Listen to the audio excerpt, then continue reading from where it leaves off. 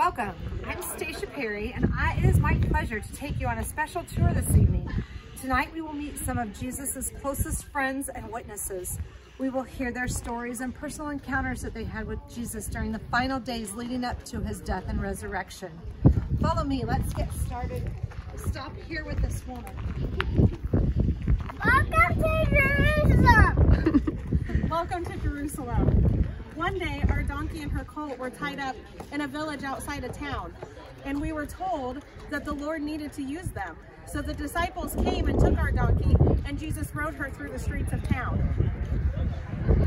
Let's go. The children and the townspeople waved palm leaves and sang as Jesus rode into Jerusalem. Come listen to the children.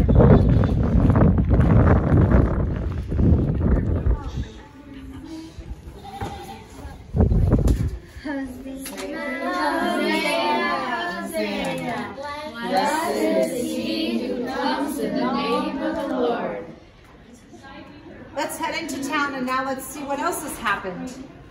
I'm the money changer. When Jesus came into the temple, he knocked my table over. Will you help me pick it up?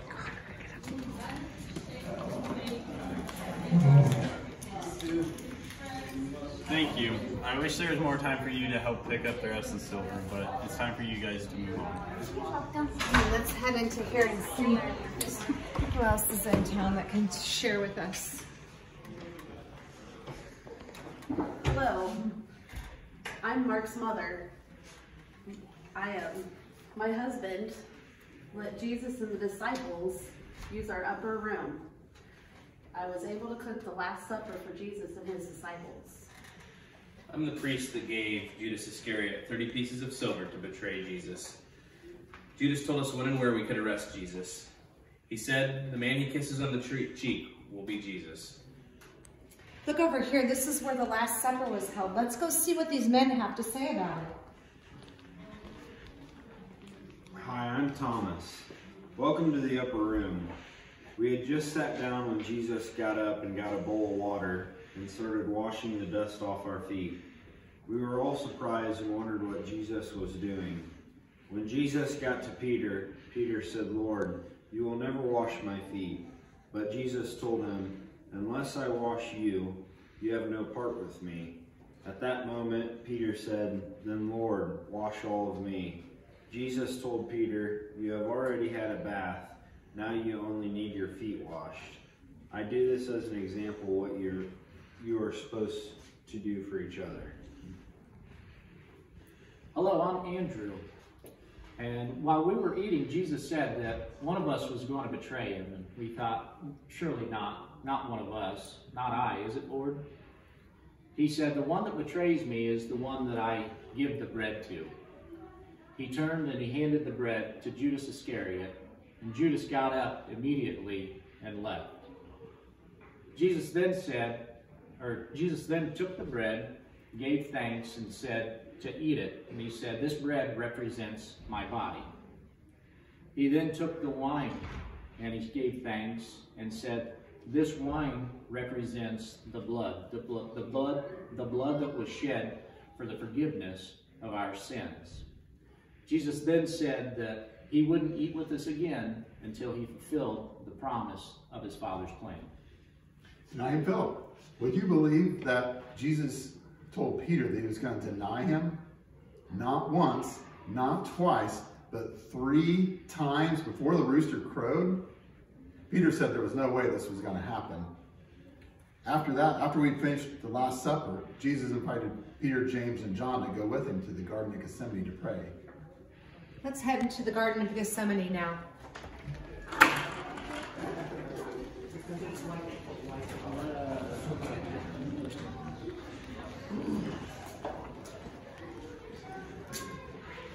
Jesus asked John, Peter, and James to keep watch while he went and prayed to his Father.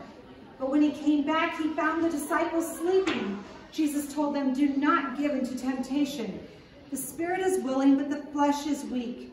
He told them again to keep watching and keep praying.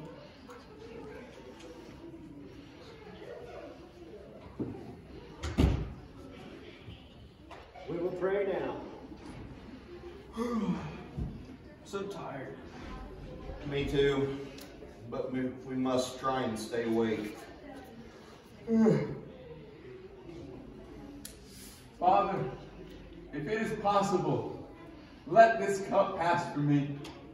But if it cannot, your will be done. Jesus returned from praying and saw the men sleeping again. Behold, the Son of Man is being betrayed into the hands of sinners. Get up. The betrayer approaches.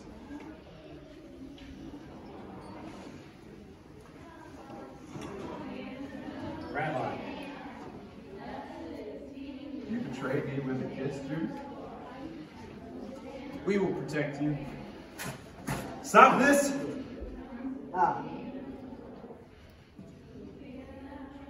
And by a miracle, the soldier's ear was no longer missing. He had been fully healed by Jesus. Do not fight.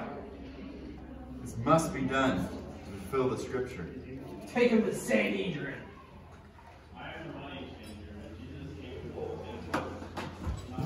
Come this way. Let's see what else has happened.